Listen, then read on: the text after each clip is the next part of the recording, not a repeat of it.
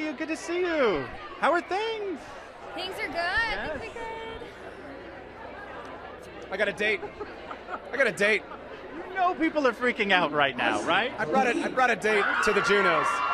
So she asked me a couple months ago if I would come be her date at the Grammys. Went to Clive Davis's party. Really good time.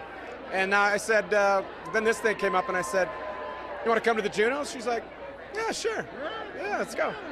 We both had a pretty big year last year, you know, and I'm happy to be feeling a lot better and just getting my life back and taking baby steps. And so, you know, I'm here. I'm not performing at the Junos. I'm here with Chad, supporting him. And, like, for me, it's just exciting to be, you know, getting back. And Chad and I have a great friendship. You know, we started together in the studio working, and we still work together.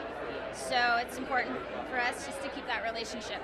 About your relationship, when you do go through health scare, what does that, I mean, because some people will tear you apart, some people it brings you closer together. I mean, that's life, right? Like last year, Chad, he had to cancel his tour and he had throat surgery, and I dealt with the Lyme disease stuff, but that's life, right? Full of ups and downs, and, you know, we love each other, and we always will, and, you know.